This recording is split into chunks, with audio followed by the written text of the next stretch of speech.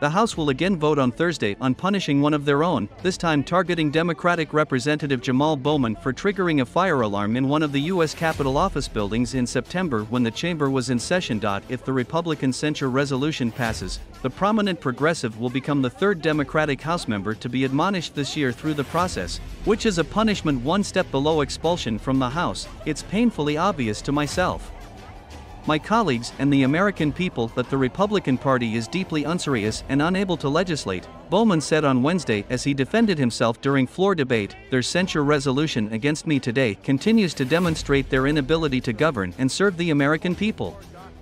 He added that he's since taken accountability for his actions. No matter the result of the censure vote tomorrow, my constituents know I will always continue to fight for them, he said. Save the party, save America, save the children, do something about guns. Come on, invest in education. The border is what Trump left it. What are we talking about? What kids? We're accepting them. We love them. We love the migrant children. We lost them. You can't find them. What are you talking about? What are you talking about? Yeah, migrant children missing. No, we don't know the news. I don't know. That's Fox News. That's Fox News. Listen, I need you to save the party. Save the party.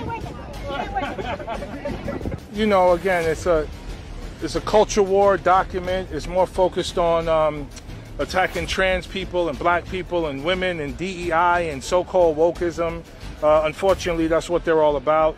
It's also, again, our military budget is out of control. We already spend more than the next 10 countries combined, and we need to really look at, okay, what keeps us safe?